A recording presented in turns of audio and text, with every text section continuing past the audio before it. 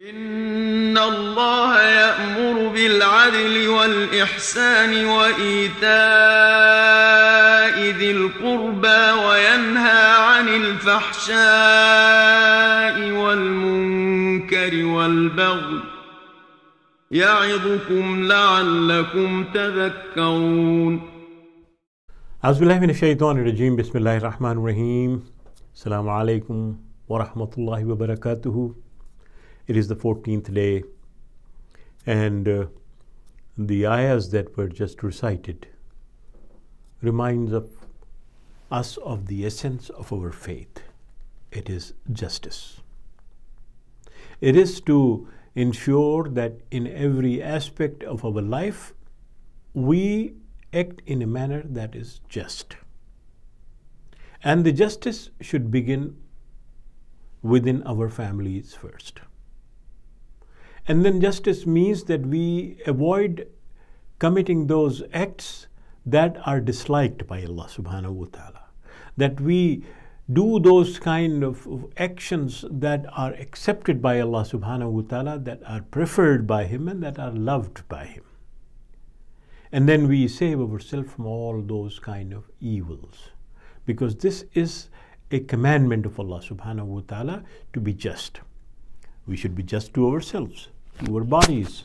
We should make sure that we do not commit those kind of actions that would hurt our bodies psychologically, physically, emotionally, or socially. And same goes with our relationship with our family members, whether our children, whether our spouses, whether our parents, or extended relatives. We should be just. And then we go beyond that to the neighbors, to relatives, to all others.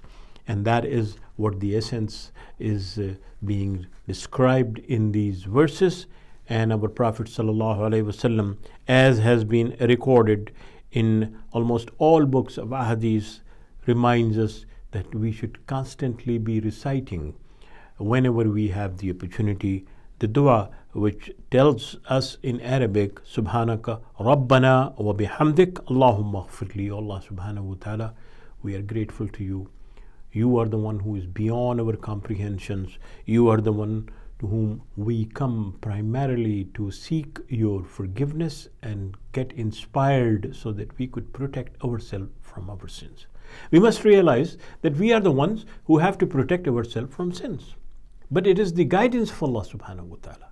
And that's why we say, Allahumma ghfirli, Allah subhanahu wa ta'ala, protect us. Means that you inspire us with the guidance that you have given us, that we understand its relevance in our life, and then we follow that guidance to the best of our ability so that we could overcome the weaknesses and shortcomings and obstacles that we have in fulfilling our responsibilities towards you. أقول قولي هذا وأستغفر الله لي ولكم. Inshallah, we'll see you tomorrow as well.